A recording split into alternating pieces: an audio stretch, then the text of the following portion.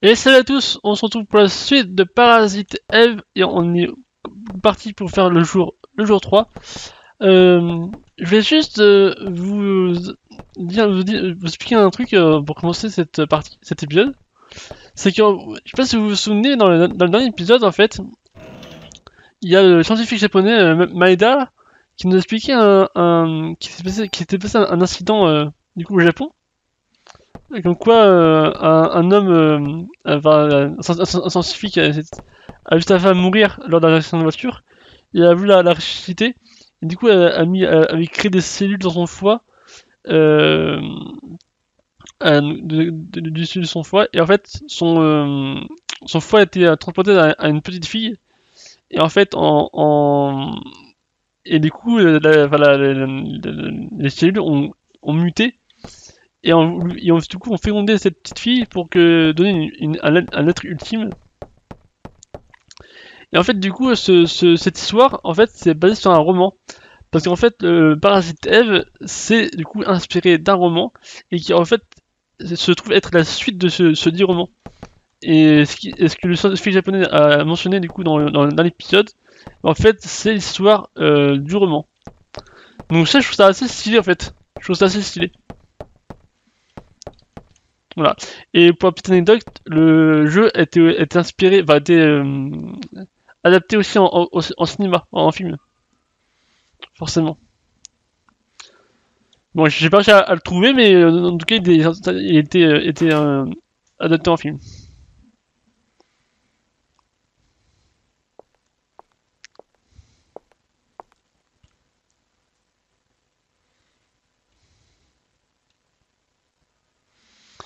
C'était une longue nuit, hein, bien dormi. Putain, je sais pas si c'est fait exprès les fautes d'orthographe, mais c'est bizarre. Tu es resté là toute la nuit, je t'avais dit de partir. Tu aurais pu mourir, tu sais.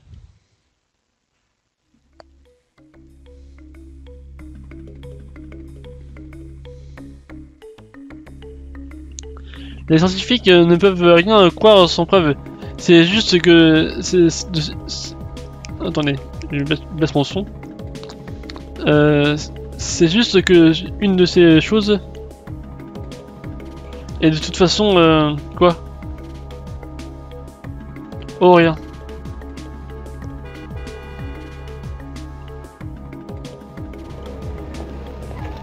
Daniel?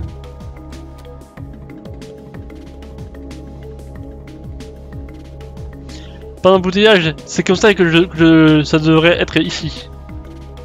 Daniel. Là pourquoi on reste assis? Nous avons du pain sur la planche? Daniel. Merci. Très bien, on va avoir besoin de plus grosses armes.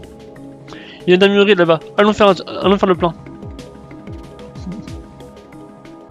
C'est que je vais à la portière, c'est ça? C'est bon, Aya? Ouais. Désormais, le code de la route, on s'en balance. Nous pouvons emprunter le chemin le plus court à travers Manhattan.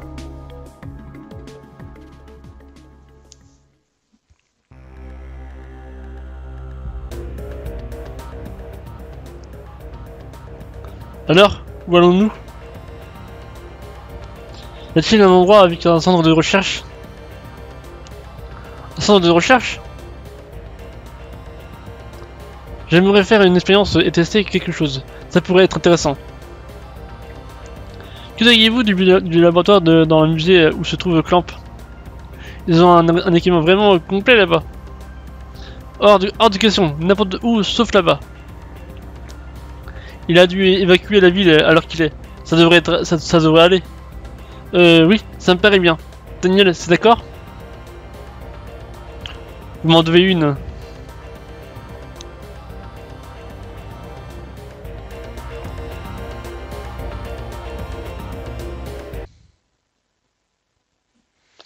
Alors c'est ça le musée américain d'histoire naturelle? C'est juste comme je l'imaginais. Je peux trouver un centre de recherche dans ce bâtiment? Ouais, et espérons que nous ne retrouvions pas le connard qui le dirige. Mais donc ça c'est joli ça. Puisqu'il a été évacué, il devrait être vide.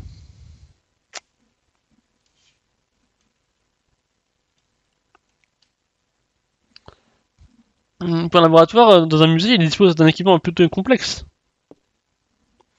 Alors, qu'est-ce que tu veux tester?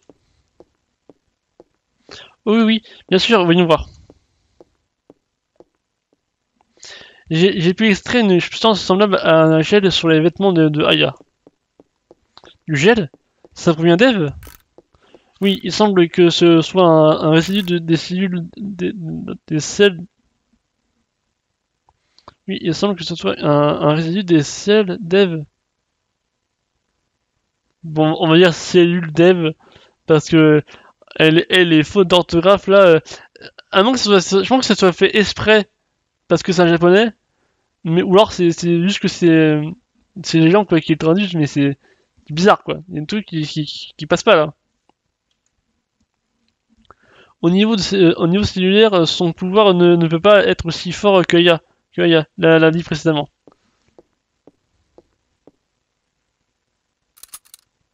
Hey, aïe, hey, qu'est-ce que tu fais? Je veux juste effectuer cette expérience pour voir si oui ou non. Oui ou non quoi? Finis ta phrase.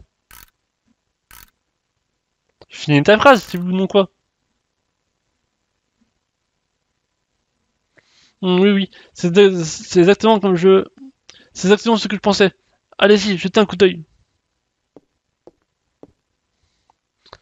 Qu'est-ce que c'est?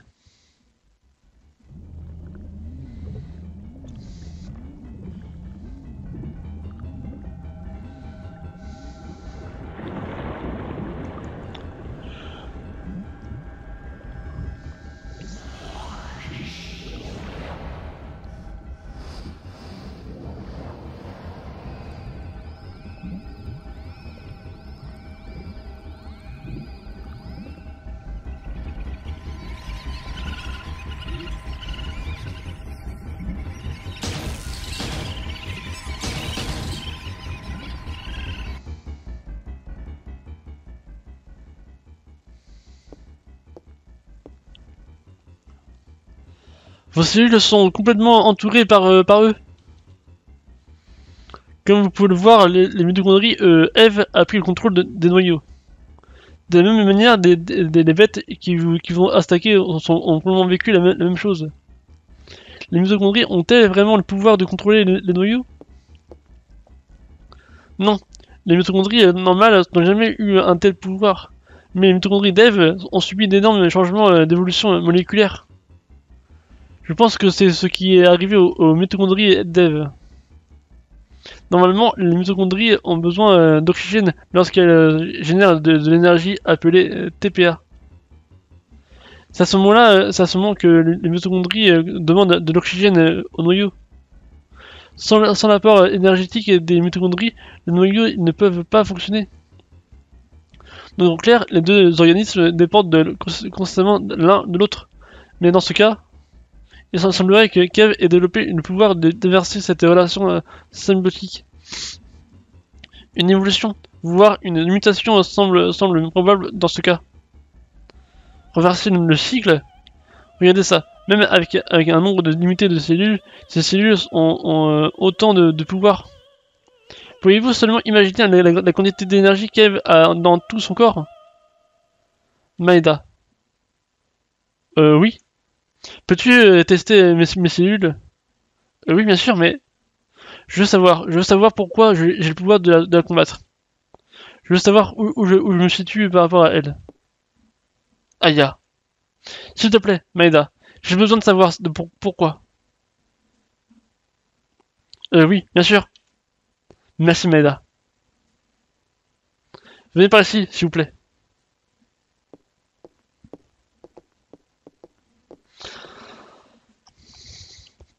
J'ai besoin de votre bras. Comme ça? Oui, oui, oui. Aïe! Laissez-moi juste mettre ça ici.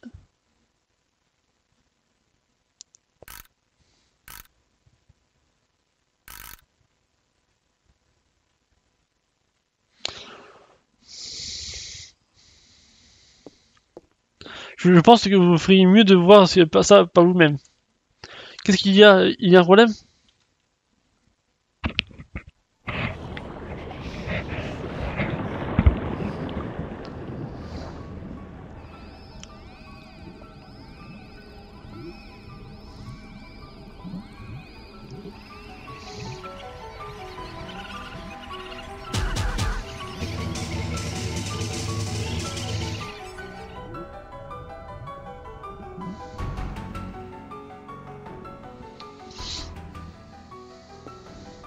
Vous rendez-vous compte de ce qui se passe? Vos mitochondries fournissent plus d'énergie qu'au noyau de vos cellules. C'est presque comme si elles protégeaient le noyau des mitochondries d'Eve. Pourquoi les mitochondries de Aya ont-elles ce genre de pouvoir? Je ne sais pas. J'ai juste...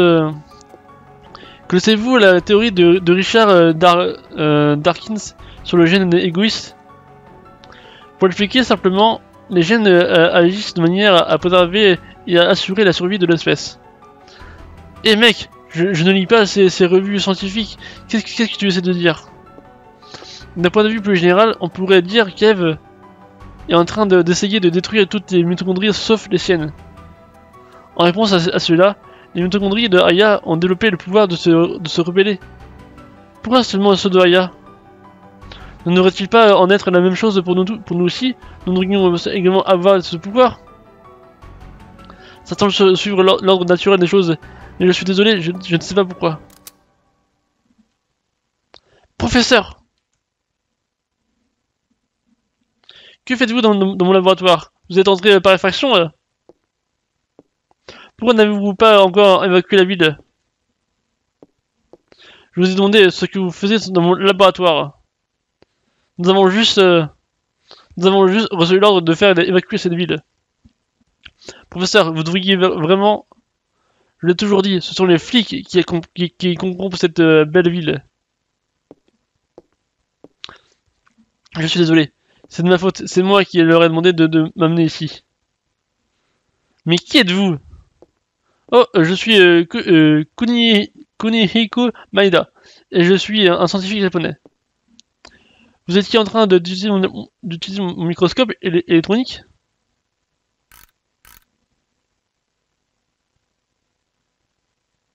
Qu'est-ce que c'est? Où avez-vous eu ce spécimen? Vous! Où avez-vous obtenu ces cellules? Ce sont... Je ne sais pas. J'ai un problème avec mon œil, ça me fait trop... J'ai trop mal. Vous me prenez pour... Vous me prenez pour un idiot? Avec des cellules comme celle-ci, elles doivent bouleverser l'état naturel du corps.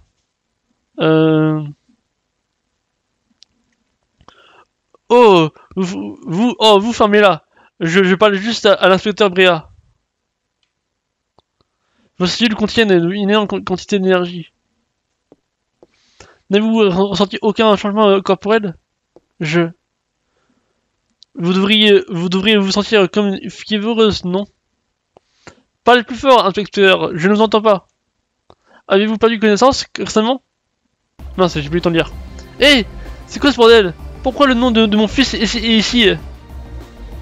Daniel, Lorraine? Celui de Lorraine aussi, Clamp. Vous allez me répondre? Espèce de... Tu vas me dire à quoi ça se dise? Crash le morceau, tu m'entends? Écoutez-moi donc, écoutez-moi donc la paix. Je n'ai rien à vous dire sur quoi que ce soit. Quoi? Daniel, calme-toi. Daniel! Fais chier! Dégagez d'ici!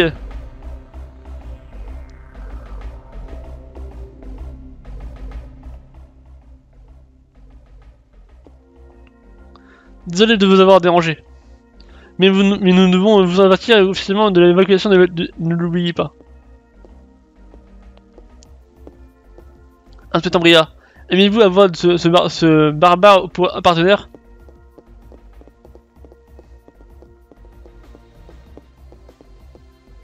Oh, non, merci, salut. C'est trop tard maintenant. Il est trop tard pour faire quoi que ce soit, maintenant.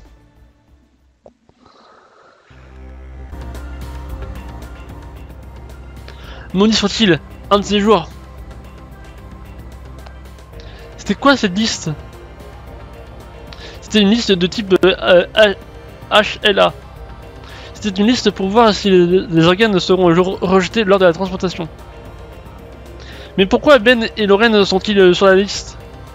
Elle contient les noms des personnes dont le HLA est compatible. Donc... Nom de... je vais me le faire. Je retourne au commissariat et je vais chercher un mandat.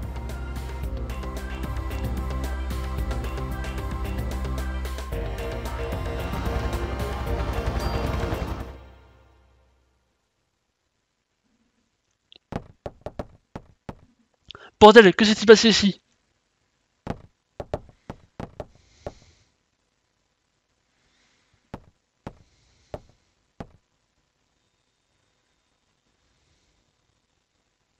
Eve. Elle est ici? Je vais jeter un coup d'œil aux alentours. Vous deux, restez ici. Pas de question. Je ne vais pas rester là à attendre que cette chose tue ma famille. Daniel!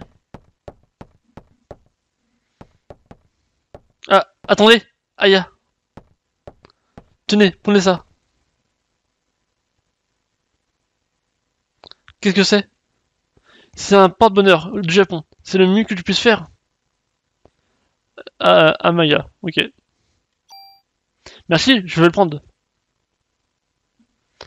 Ok, donc là on a l'impression qu'il y a eu un problème qui s'est passé au commissariat. Peut-être qu'il y a Eve qui est derrière tout ça. Ça m'étonnerait pas. Oula! Je vais chercher de l'aide, tiens bon.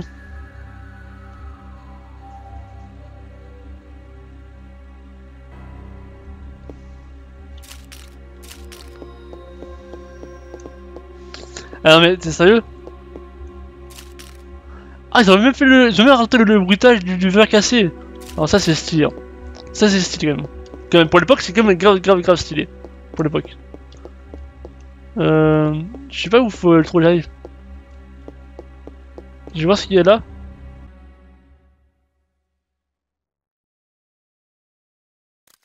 Attendez, c'est moi. Ah il a ce foutu clébard. Mince. Je peux donc le lire. Ya, je crois que j'ai bien merdé, hein. J'en étais sûr, il va pas au clébard. Je l'avais dit. Oh, je sais pas si je l'ai cuté ou pas, mais je l'avais dit à un moment donné que le clébard elle était infectée à la The Thing. Je m'en doutais. Oh là là, je m'en doutais. Ya, je crois que j'ai merdé, hein. Pourquoi t'as pas tiré pourquoi t'as pas tiré, mec? Je n'ai pas utilisé d'arme depuis que ta fille s'est prise une balle. Torres, tu ne peux pas blâmer les armes pour ça. Je suppose que non. Je suppose que tu as raison. Prends bien soin de cet endroit maintenant. Torres! Non!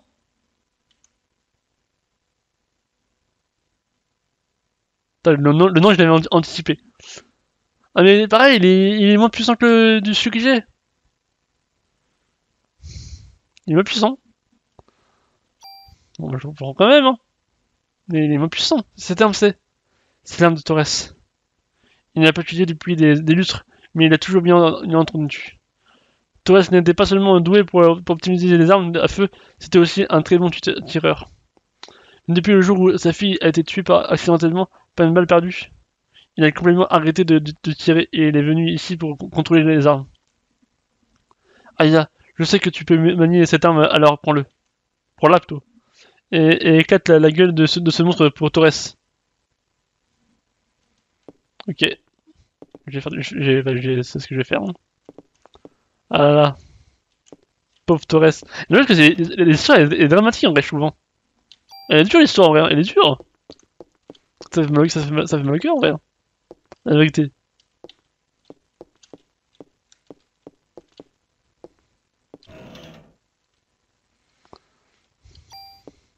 Ça a quoi les outils là en vrai hein. Je sais pas mais. À part prendre de la place, je sais pas à quoi ça sert. Uniquement.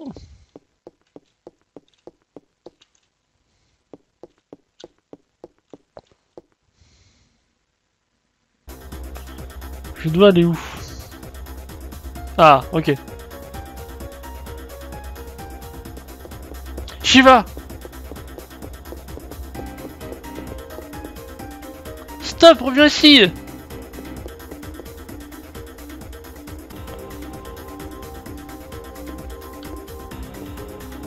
T'as quoi pour toi? C'est bon. N'y arriverai pas. Mais bien amoché. Non, bien amoché. Prends ça. Ben est là-haut. Ben est là-haut. Ok. Je vais enfin pouvoir accéder à cet endroit. Vu qu'il s'était bloqué depuis le début du jeu.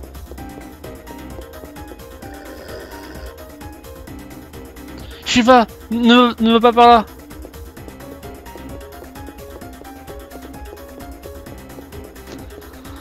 Shiva, qu'est-ce qui t'arrive? Shiva, attends.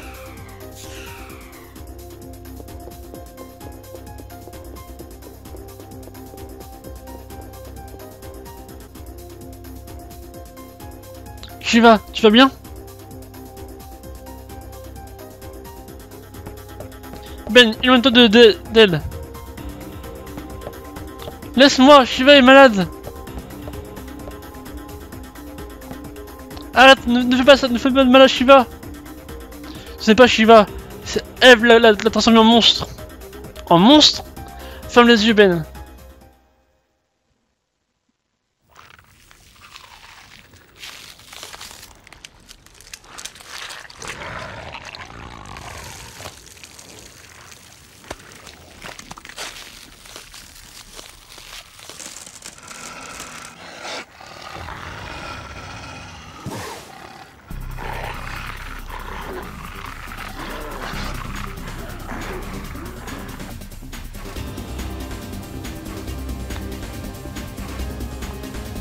Je ne laisserai pas faire.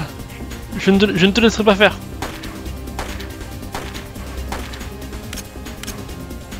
Oh, scheiße. Merde, plus de balles. Ah!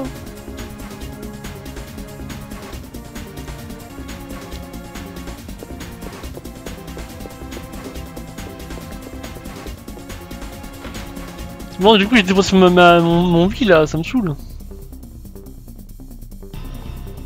Aïe! Aïe, Oncle Baker est blessé.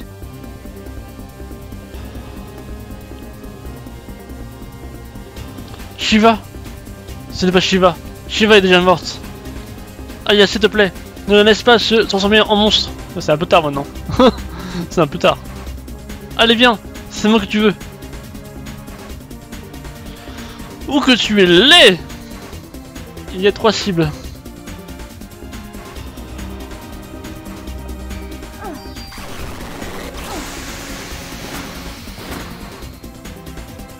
Mais restez côte là.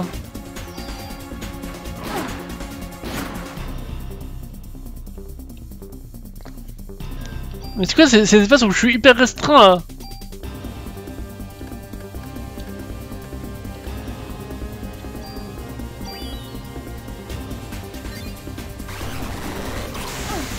Mais pourquoi je suis toujours aussi restreint là?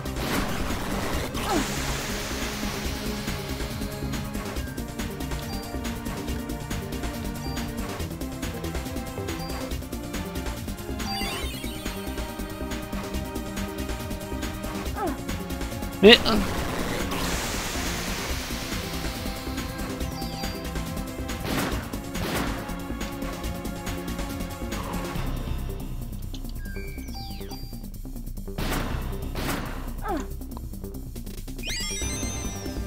mais quoi?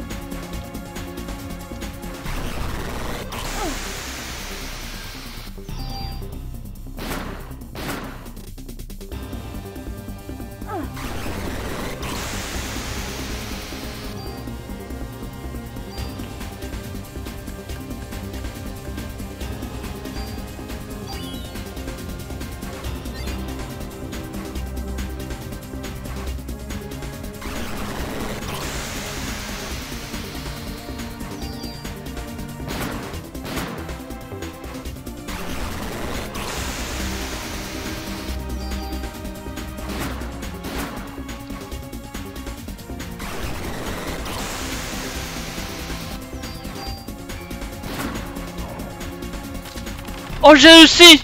En vrai, je pensais pas réussir, hein. Je pensais vraiment pas réussir. Désolé, j'ai pas parlé, mais là, franchement, j'étais. Non, mais le combat était grave dur. Ah, j'ai monté 2 niveaux. Ah, mais il était grave dur ce combat. Mais il les met dans des endroits hyper restreints avec un monstre qui fait tout le terrain. Frère, à quel moment tu fais ça? À quel moment de bâtardise que tu fais ça? Vraiment, c'est ouf en vrai. Les pouvoirs parasites sont évolués. Non, je peux faire confusion. Ok, étourdir l'ennemi des ciblés. Ok. Ah, je suis là, je suis tellement choqué en fait de trucs. Une chance que j'ai gagné, que j'ai réussi à avoir toutes mes munitions. Non mais là, ah là, c'était fou quoi, c'était vraiment fou ce combat. Il était fou. Je pensais vraiment pas réussir. Mais j'ai réussi. Et ça c'est beau ça. La vache. Quel combat, mais quel combat, mais quel combat quoi. Oh, la vache. Oh, j'y crois pas quoi. Ben, capitaine. Ben, capitaine. Aya. Aya, oncle Baker est blessé. Ben. Papa!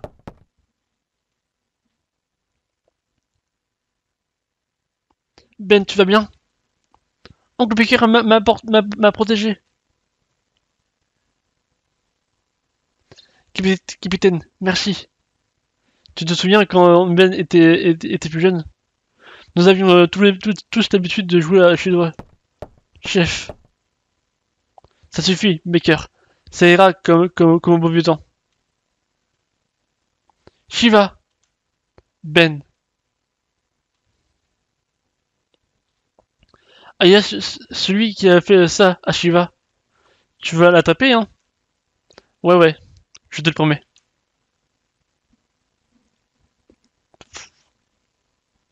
Non mais quel combat, franchement quel combat.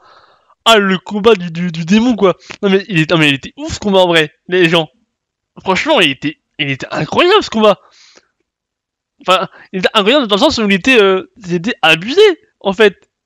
Parce que je sais pas si vous avez à imaginer, mais si vous avez pu remarquer ça à travers la vidéo, mais le terrain était vraiment mais hyper restreint quoi en fait. Je pouvais et le monstre il faisait 90% du terrain en fait. Peut-être allez j'ai un petit peu toi. On va dire 80% du terrain. Mais vraiment, faut pas oublier qu'on est sur PS1 et que je suis sur clavier. Donc franchement, niveau 1, niveau tout ça, c'était galère pour se déplacer autour du monstre. Donc franchement, non mais après ça, c'était fou en fait. C'était fou. Et j'ai réussi à me sentir. Bon, j'ai craqué toutes mes ressources. Mais quand même, c'était incroyable en fait. C'est incroyable. Donc du coup, on va se laisser là. Là, le jour 3 est terminé, maintenant on va passer au jour 4. Là, faut savoir que le jeu, je sais pas si, je crois que je vous l'ai dit dans un épisode dernier. Comme quoi le jeu il est sur 6 jours. Hein. Donc là on est déjà au 4ème jour. Hein. Donc voilà. Bah, du coup franchement, bah, merci d'avoir regardé. Et du coup on se dit à la prochaine pour la suite de Parasite Eve. Allez, bye bye tout le monde.